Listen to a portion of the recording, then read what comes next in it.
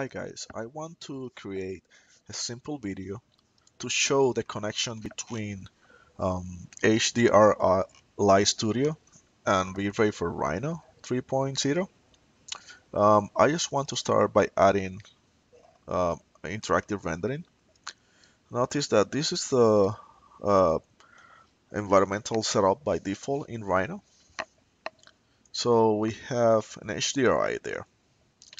Um, if you don't have the environment tab already open, so you could go to the panels and enable environment and editor, or you could right click on one of the panel and enable the environment. So that's going to bring the Rhino environment tab where you could add multiple environments. So I just want to mention that V-Ray support Rhino environments. V-Ray 3.0 support Rhino environments. So I'm going to click there. Just to start the demonstration, I'm going to add the basic environment for Rhino. Double click there. And if you see those yellow triangles on the corners, mean that this environment is active.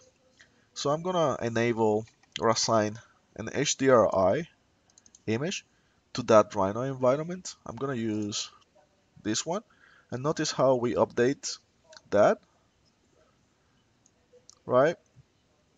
And if you want to increase the intensity or rotate the environment, so you have to do it through here. I'm going to increase the intensity to 5, for example, and then we have a brighter result. This is only with the Rhino environment, but we use the same approach to link the HDR Studio. So I'm going to click on the plus sign again, but this time I'm going to add the HDR Live Studio environments.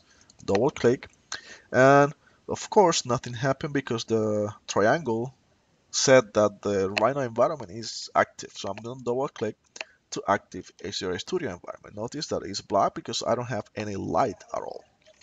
I'm going to click on show HDR Studio, and this is going to bring the HDR Studio software, and then you could see how we actually automatically update. So and then you could play with HDR Studio with the regular workflow. So I'm going to drag and drop a softbox. I'm going to make that bigger, brighter, and I'm going to notice how this is update. I'm gonna just either duplicate the light, or I'm gonna duplicate that light. I'm gonna move it. I'm gonna move it outside, and I don't know where I want to put that light, so I'm gonna select Star Light Paint, and then I want to pick this area here. Notice how we update the models. Then I'm gonna add a warm light. This is a regular approach that I use. I'm gonna make it bigger, probably brighter also. And then I'm gonna still using light paint. I'm gonna paint this corner. I want to see that light in this corner. So you can see that light there, of course, maybe a little bit brighter.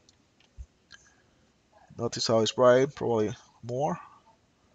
It's brighter and brighter. Anyway, so I just want to show you how to work with HDR Studio and V-Ray. Of course, if you want to improve your HDRI a little bit more, I'm going to add an image, select, I don't know, this guy, and then it's a little bit more dynamics there. And this is how we actually um, support HDR Studio and V-Ray 3.0. Thank you. Bye bye.